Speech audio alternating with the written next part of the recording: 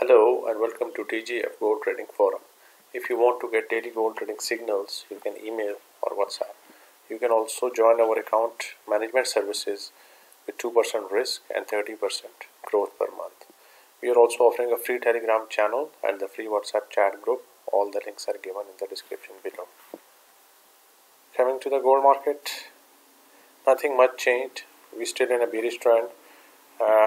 Right now prices are at 1910 levels, which is the previous area of resistance, and we expect the market to move downward.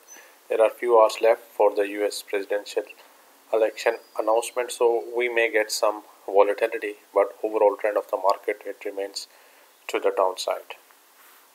1910, and then we have 1920 and 1930 are the areas that need to be watched.